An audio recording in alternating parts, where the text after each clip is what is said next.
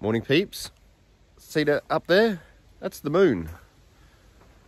And over there is the sun coming up. But the problem is, it's 4:30 in the morning. I don't get this, it's like really weird. I'm on Adelaide time, so it kind of works, but like it's freezing. And I'm just kind of freaked out how light it is at 4:30 in the morning. We're at Cocklebiddy and making that last little run to Perth now. So it's vlog day.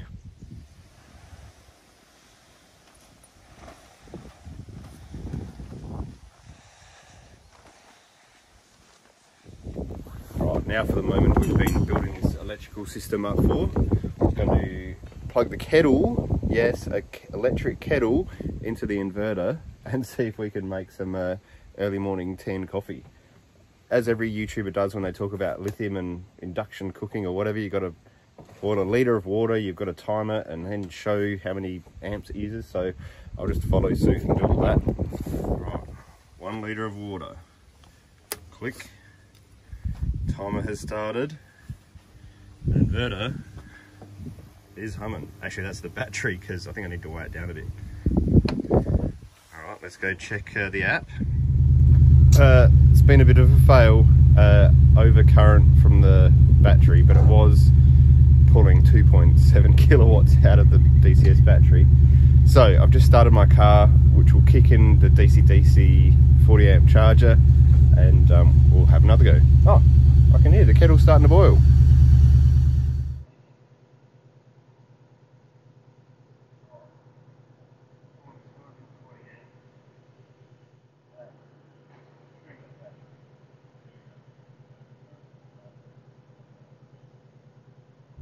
This is turning into another don't do what Dave did. I'm sure all the battery heads out there will be, you know, going bananas at me right now. I did do a test before I left, but admittedly the battery was on close to 100%. I had the car running. Oh, I was just cutting in and out. The kettle just started again. And I had the solar out and everything. So it worked then fine. Now it's struggling a little bit, but I think we will get a coffee. We're just torturing that poor battery. Right, we are boiled. For the record, 6 minutes, we'll round it up. Coffee's on, Charlie. Oh, I need it. All right, so it can do it, but it takes 6 minutes and you torture the battery.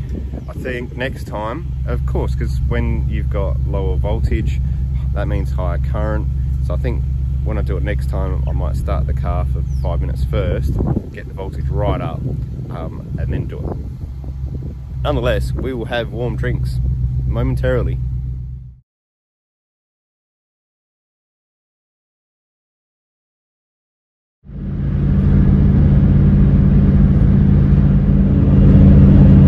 Definitely one long straight road. You hear the car and there's a headwind. Like Ronnie posted Monday, he drove back to Perth from Adelaide and he reckons there was a 25k an hour tailwind for him. Well, there is definitely not today. It's that or more headwind. I'm not going to mention what our fuel economy is because that's a $5 fine, but it's about the same as what it is, like towing the pod trailer.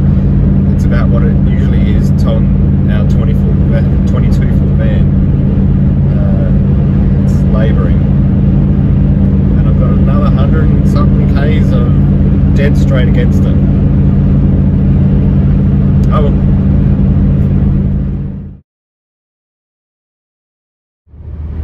There is not much around at all. It's just flat. Following that little white line for I don't know how many kilometres now, lots.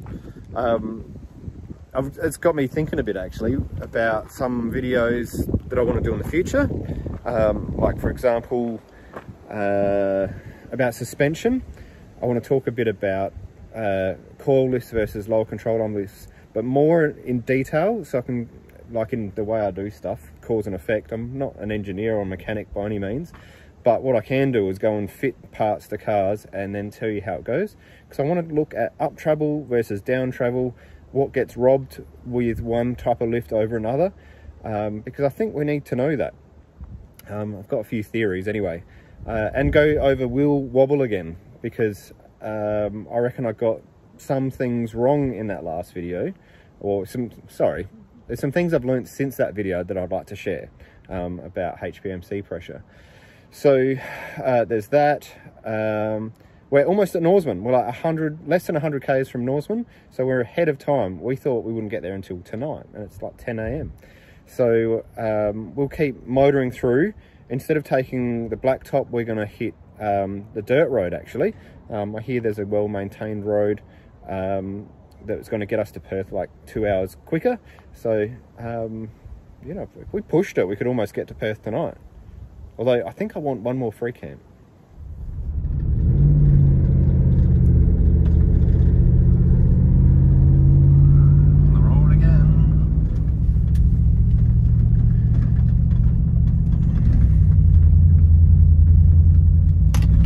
Turned onto the Norseman track. It's like a mining vehicle sort of track. The road's in not bad condition. Oh, sorry about the vibrations, try and hold that steady. But it is shaking our cars to pieces. I got a bit slow, so I'm talking to camera. We could take the blacktop and that would be normal and do all the normal stuff, but like the adventure is that way, the unknown of what's going to be up here. You WA people probably laugh at this because you know what's up there, but I don't. Like this, like could be something exciting, but no phone reception. I've already had to like stop because of I'd had to put a bolt in my solar panel that connects to the roof rack. It's going to shake the car to pieces, or we go slow. But I really want to see what this track is. I've come this far up. There's obviously been big fires around here. I want to see what's up here.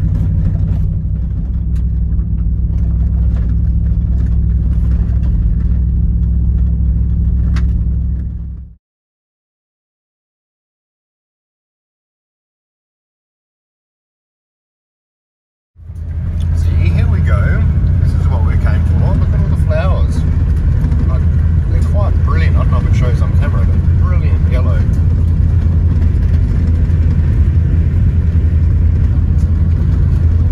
Sharon would be very happy that I took this path. There's so many wildflowers. I hope they're coming up on camera.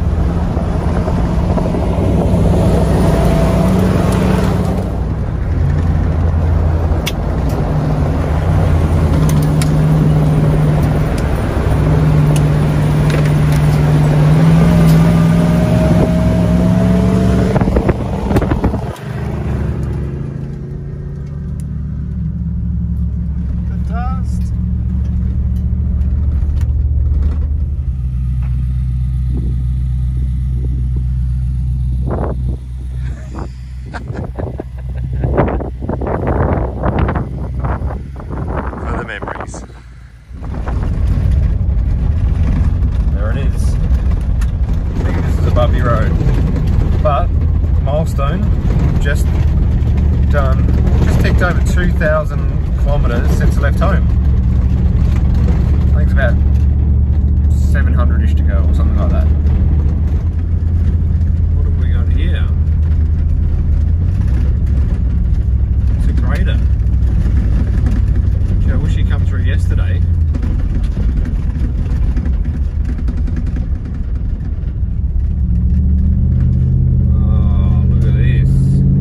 Freshly graded. Now we're talking.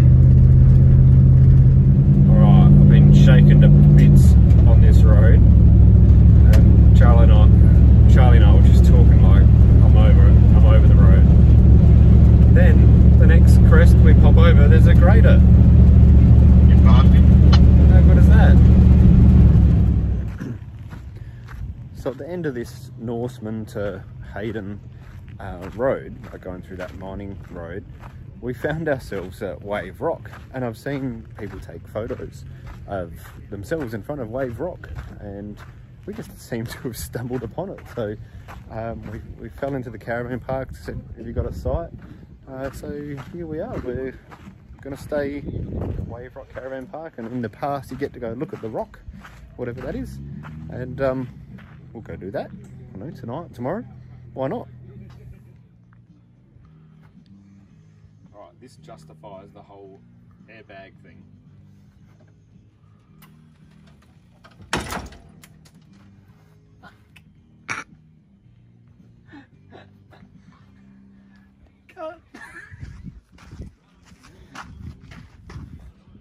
All right, this is kind of dubious now. What's more weight? Too much to lift. I don't, it's gonna collapse.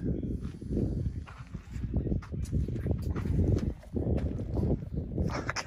The pleasures of showing everything on camera. The other day when I had to move the camper to get to the caravan, to hook the camper up to get the caravan and all of that rubbish, I was pushing the camper up the driveway with the jockey wheel, and to get enough like force and momentum to get up the driveway, I kind of smashed the jockey wheel a bit, and it's been a bit rigid and stiff and playing up a bit. But what you just saw, I think, was it giving up. See the angle?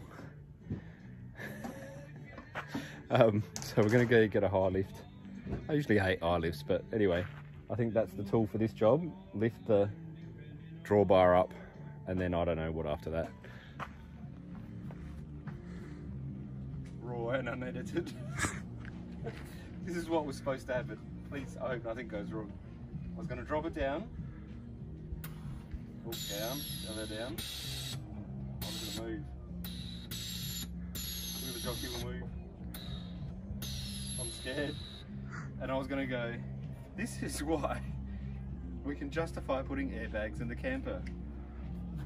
Please don't do anything wrong.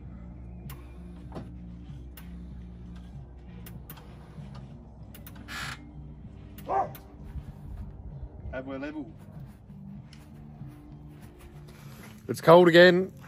What's for dinner, Charlie? Chicken calves. Chicken. Alright, okay. A couple of things I've got to comment on before we finish this video. One, the battery kettle thing. I know I'm going to get smashed over that. So I did turn the car on, which would have put 40 amps into the battery if I connected the Henderson plug up. So the car was running, shouldn't happen.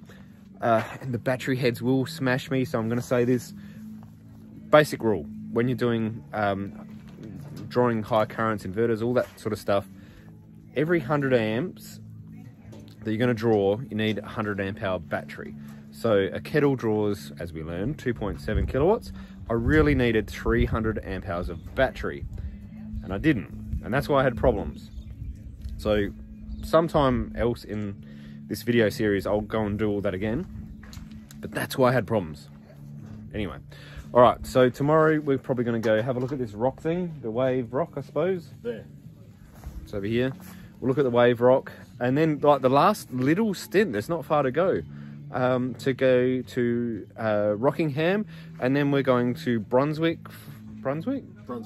full driving somewhere. Thanks Matt Shaw for organising everything.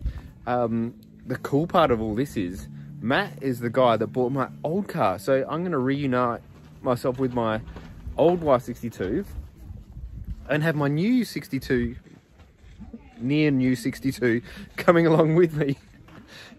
So that's what's happening next tomorrow, and Saturday is the event, and then after that is full drive show. So yeah, more good content coming, and I'm gonna see you next time on YouTube. Yeah.